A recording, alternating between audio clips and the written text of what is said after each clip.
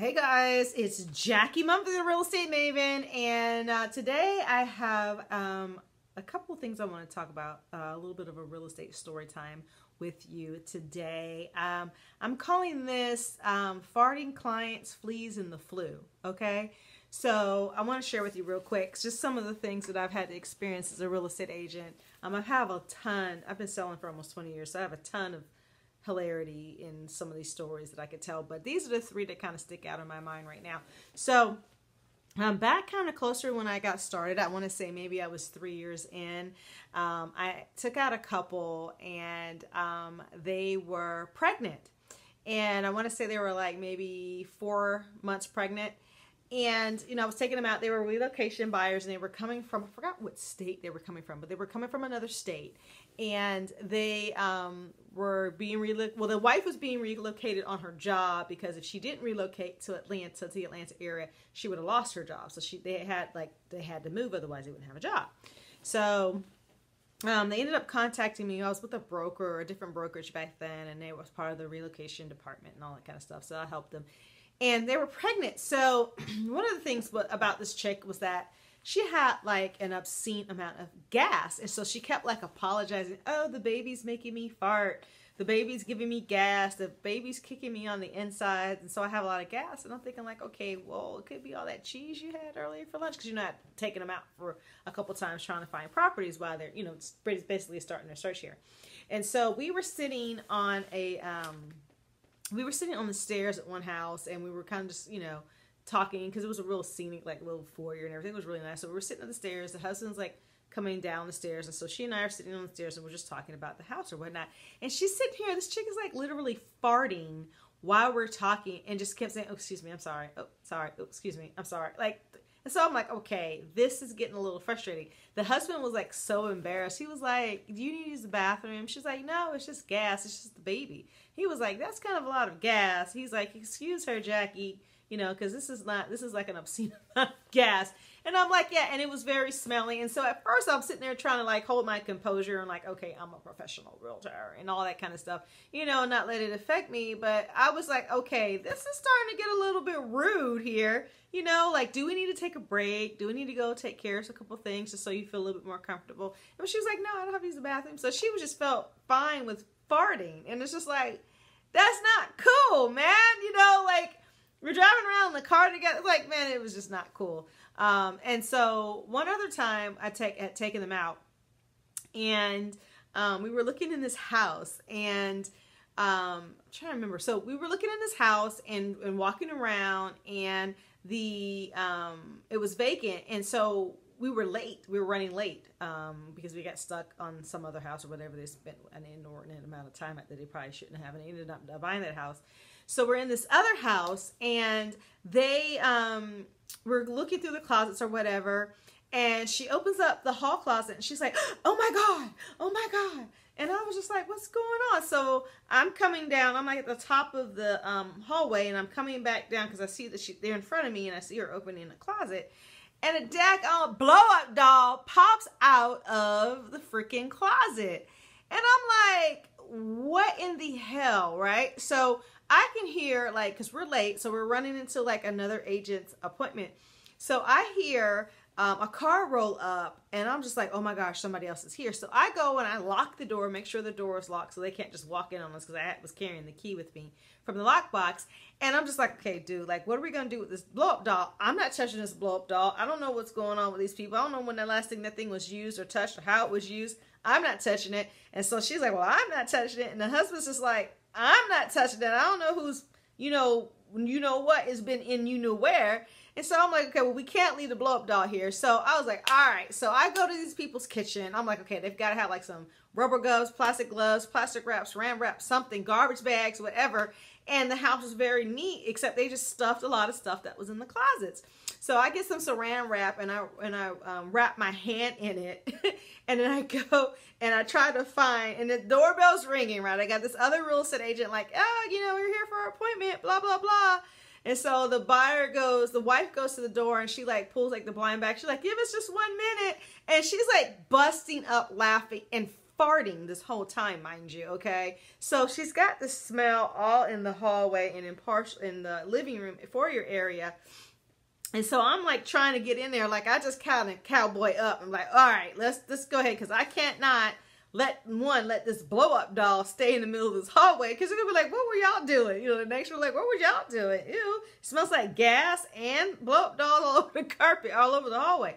So I go and I try to find the thing to let the air out, the little cap thing. So I find that, and I'm like stomping on the trying to get the air out, and the husband's like trying to help me get the air out. And so I just grab my little wrapped up hand and like kind of try to fold it up, like crinkle it up, and I threw it in the closet, slammed the door, and I'm like, let's go. Cause like, this is way not cool. So they ended up not buying that house. They ended up buying some other house that was like way out in Marietta. It was covered in wallpaper. She seemed to love it. So I was like, hey, if you love it, I like it. You know, if I like it, if you like it, I love it. Let's go.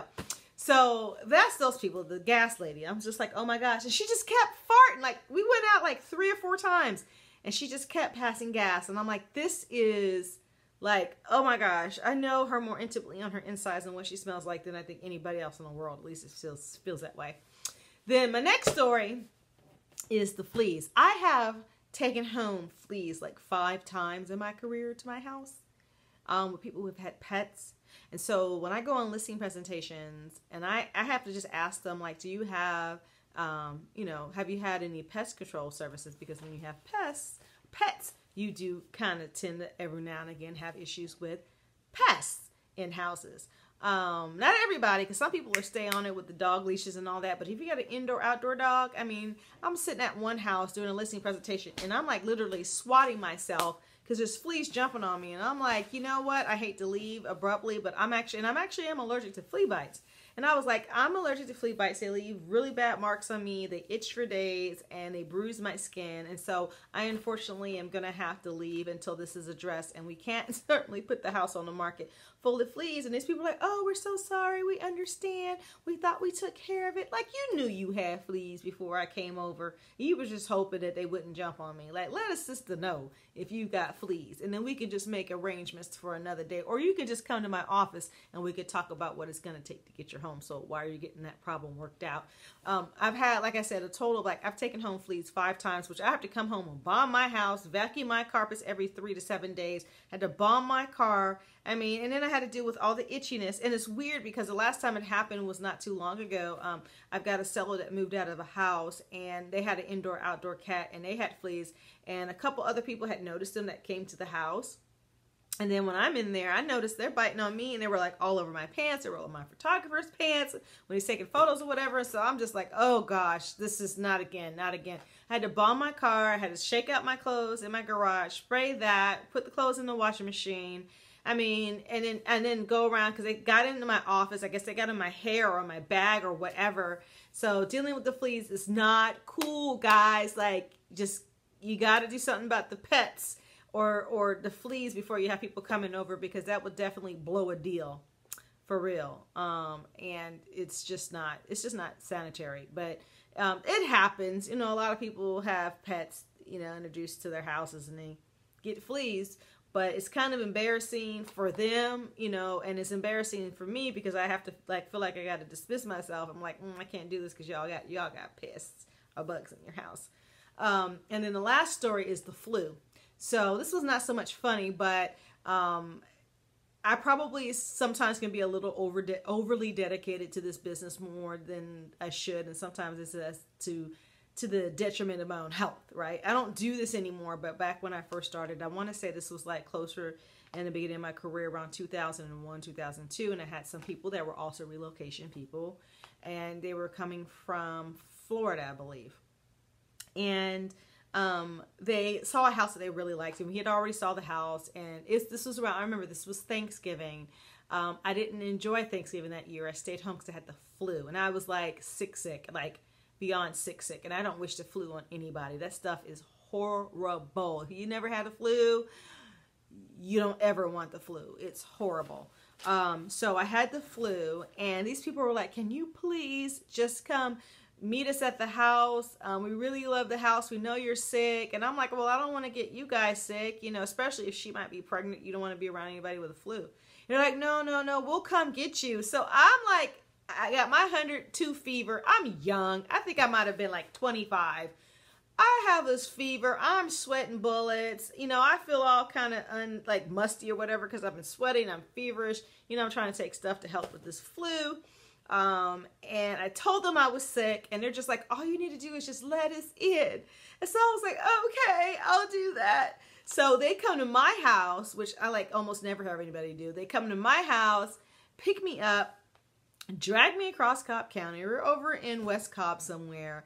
I open up the lockbox. I'm sitting there like I was either at the bottom of the stairs or I was sitting in a chair in the foyer because I didn't even walk through the house. It was a vacant house, so they could walk through it freely. But I was just like, I can't do this. So I'm like all slumped over and sick and feeling nauseous. And they're like, okay, we just need to see it again. Can you get us a contract by tonight? I was like, what? This is like Thanksgiving Eve.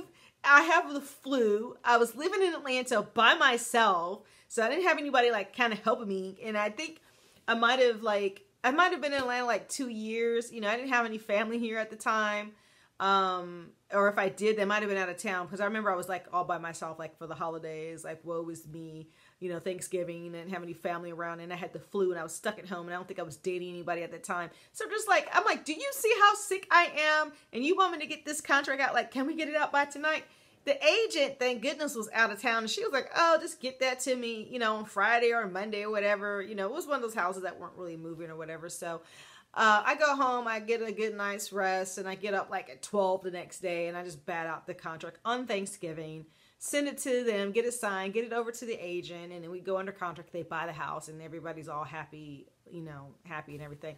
But yeah, I wouldn't do that anymore. No sale is worth my health. And being out in November in Atlanta, and it was cold, and I had the flu, and it wasn't even healthy for them. What I should have done was just go ahead and hire another agent to cover me. But with it being the holidays and last minute, it might have been very difficult at the time to get an agent to cover me. However, I'm sure I probably could have found one. It just would have been very difficult. And I've had some people that were just very impatient. And I wanted to be accommodating even with the flu. And so like I remember before we got out of the car, they're like, oh, you really are sick. Is he going to have to carry you in the house? I was like, no, you don't have to carry me. You know, I'm trying to like tough it out or whatever. But, you know, that was completely not healthy and not putting myself first when it came to my own health. I really should have been in the bed. I probably should have went back to the doctor and gotten something. I mean, flu, you know, when it's viral, antibacterial or antibiotics don't do any help. But you really need to get the fever down and drink a lot of fluids. And I had no business being out in like 60, I don't even know what the temperature was. It was November. It was probably in the 40s here in Atlanta. 40, 50 degree weather, with the flu, running around, halfway sick. Don't do that to yourself. Don't be that dedicated. Although I was a hungry agent back then, and I wanted to be super accommodating because these people really wanted to buy a house and they wanted to work with me to help them buy a house. So I wanted to help them. But going forward, I would just hire another agent for the day to cover me if I knew that, if I feel like I have symptoms coming on. So those are my 3 little stories that come to mind right now that I wanted to share with you guys for real estate story time. I hope you found them entertaining. If I can help you buy, sell, or invest in real estate anywhere in the Atlanta metro area, especially on the west side in Fulton County and Cobb County, I am your girl, Jackye Mumphrey, the Real Estate Maven. Thanks for watching, and I'll see you guys next time. Bye.